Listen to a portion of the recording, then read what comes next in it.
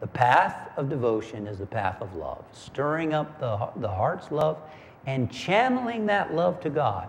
Whenever you do anything spiritual, prayer, spiritual reading, positive thoughts, the love of the heart naturally goes upward.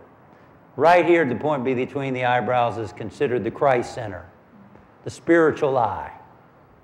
Place your finger there just for a moment, the spiritual eye, right there. Jesus said, if thine eye be single, thy whole body will be filled with light. When you do something spiritual, the love of your heart naturally flows up here, union with God.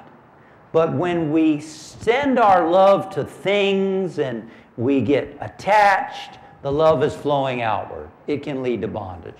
Ultimately, we want that love of the heart flowing up and where we can experience union with God.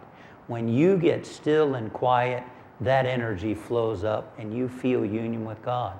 Then you can love people with freedom.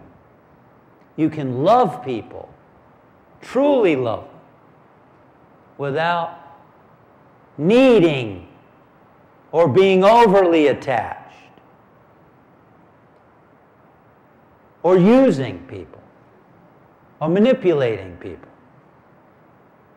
because God is your source. God is your source. And you're here for God. You're here to love God, and you're here to receive God. Ultimately, devotion is loving and receiving from God. Being receptive enough, still enough, to receive from God light, love, wisdom, power, and all good. This is the path of devotion.